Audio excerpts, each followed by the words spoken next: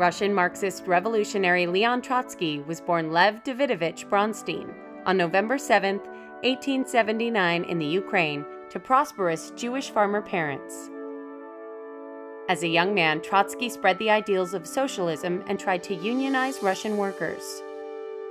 There was fairly widespread support for change, and he was inspired by socialist message. He was sort of taking measures to overcome what had been a very inequitable social system.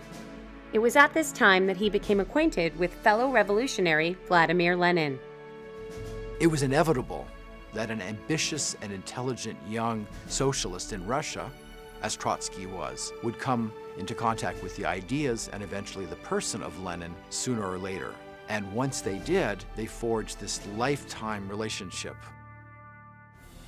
Lenin was a leader of the Bolsheviks who rose to power during the October Revolution in 1917. Trotsky joined the Bolsheviks right before the revolution and became a leader within the party. Trotsky was one of the most important figures in the Russian Revolution, second only to Lenin in his charisma, his mobilizing, organizing capacities, and second only to Lenin in his revolutionary fervor. After the Bolsheviks took power, they were immediately besieged on all sides. The so-called whites, the monarchists, the liberals, as well as foreign interventionists, all wanted to overturn their revolution. So the Bolsheviks had to immediately create an army. Somebody had to create a new army, and that somebody was Trotsky. In 1920, after 3 years of fighting, Trotsky's Red Army won the Russian Civil War for the Bolsheviks, who united the country as the Union of Soviet Socialist Republics, or the USSR. Trotsky's longtime friend and Soviet leader Vladimir Lenin died in 1924, and a power struggle began for the right to succeed him. Trotsky was the favored candidate because he was the best known. He was at Lenin's side at those key moments in the Civil War. Nobody was more important to the Soviet victory and support of Lenin than Trotsky. Joseph Stalin, the General Secretary of the Communist Party, also made a play for Lenin's vacated seat. Lenin would only trust Stalin with party appointments, but precisely that job, the clever Stalin understood, allowed him to build up a growing base of support, of loyalists, of people that when he called on them would remember what they owed him and vote the way he told them. In 1924, Joseph Stalin became the de facto leader of the Soviet Union. By 1927, Leon Trotsky was thrown out of the Communist Party and exiled.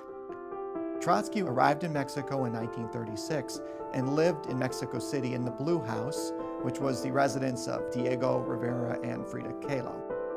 Trotsky was too prominent, too opinionated, and too well admired the world over to go into a quiet retirement. He gave interviews, he wrote, he published, and remained squarely in the public eye. Trotskyism, Trotsky's interpretation of Marxism, grew in popularity. At a certain point, Trotsky's criticism couldn't be tolerated anymore. Trotsky was indeed becoming a hero, an alternative, not only for other European countries and would-be socialist revolutionaries, but even an object of fond memory and an alternative path to Stalin in Soviet Russia.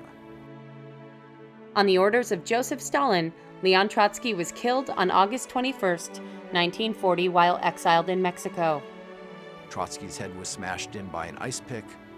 A Spanish socialist hired assassin loyal to Soviet Russia ended Trotsky's life so brutally. Trotsky lives on as a martyr and a symbol of what might have been.